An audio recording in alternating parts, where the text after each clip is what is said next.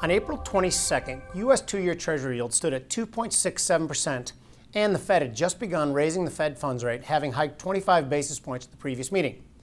But at the time, the market fully believed that the Fed was embarking on an aggressive hiking path, as the CME FedWatch tool priced in a 39% chance that the Fed funds rate would be at 3.5% or better by the July 2023 meeting.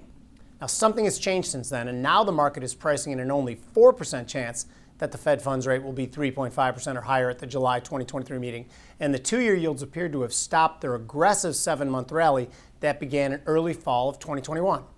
Even Fed rhetoric has begun to soften, as Atlanta Fed President Raphael Bostic said in a recent speech that a pause in September might make sense. Now, on its surface, that appears to be a benign comment, as theoretically the Fed is data dependent, but the market seems to take notice when they say it at a planned event.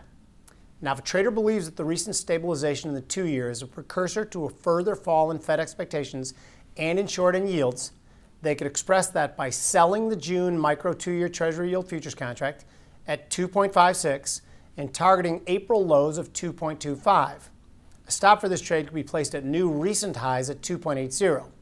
This could make $310 if your target is reached and risks $240 if you're stopped out of your level.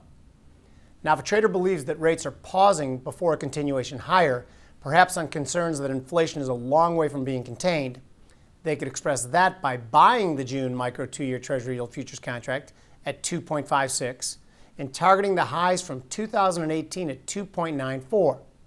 A stop for this trade could be placed at 2.40. This trade would make $380 if your target is reached and risks $160 if you're stopped out of your level.